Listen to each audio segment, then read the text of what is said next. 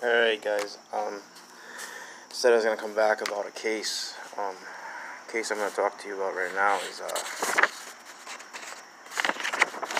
can see it.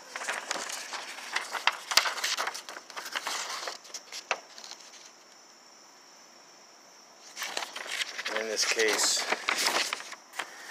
it's a bail incident, due process of law, pretrial detainees, discussion of the standard review applicable when a party appeals from an adverse judgment by a signal of justice under GLC 211, Section 3, quotation 697. The court concluded that Superior Court judge was obliged to consider a criminal offender's financial resources in setting bail. Well, this case is a big case that came out in Massachusetts a couple years ago for people that are pretrial detainees. More or less now, this is how you get it, basically, through an appeal when you get denied bail. There was another case, Vasquez. Vasquez was denied it. The other one is Baker v. Commonwealth. Baker was denied it, but the judge never said why he was denying it. So what happened was that it got vacated, like I've been saying in all the comments. Okay, turtle truck chick, talking shit.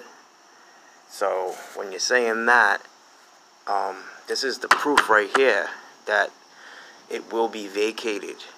And what's going on here is that you got somebody that should have had their charge dismissed, and they wouldn't be held. And in Massachusetts, under the law, it says up to 60 days if you get arrested. Up, maybe, not up to, well, it is up to, but maybe.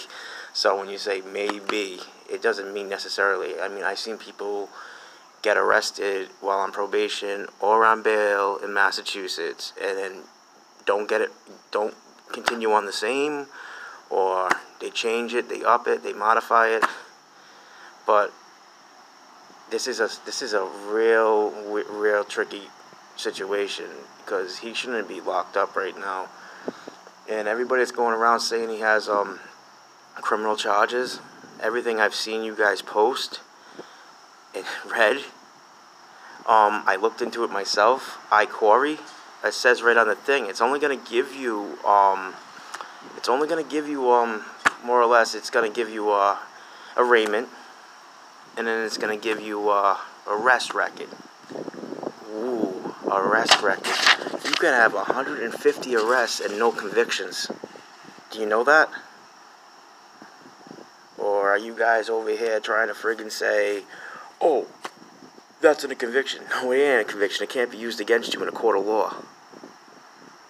No conviction is no conviction. So, your point is,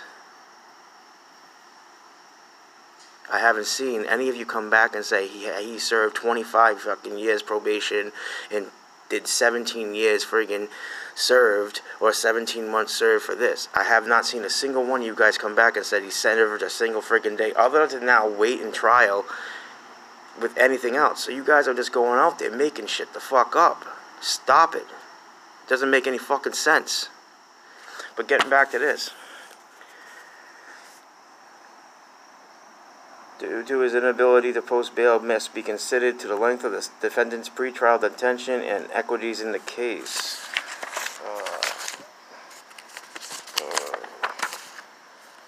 So basically, they were fighting a case where this guy was accused of robbery.